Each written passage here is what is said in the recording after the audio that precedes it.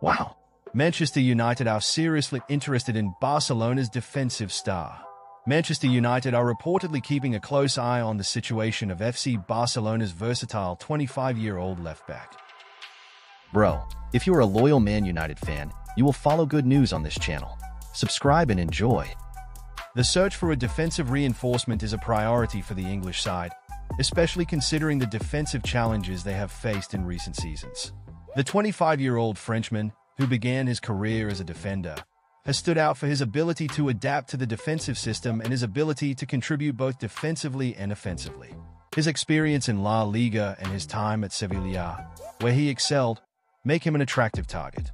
United's move for Barcelona's defensive star could be seen as an attempt to strengthen their backline, given the need for more solidity and consistency. Furthermore, the fact that the Frenchman has already played in top-level competitions, including the UEFA Champions League, adds value to his experience. However, the signing could be affected by the club's financial situation and the competitiveness of the market, as other clubs also have the same vision. If completed, the transfer of Jules Koundé will not only strengthen the defense, but will also bring a new dynamic to the left side, vital to United's ambitions in the search for titles.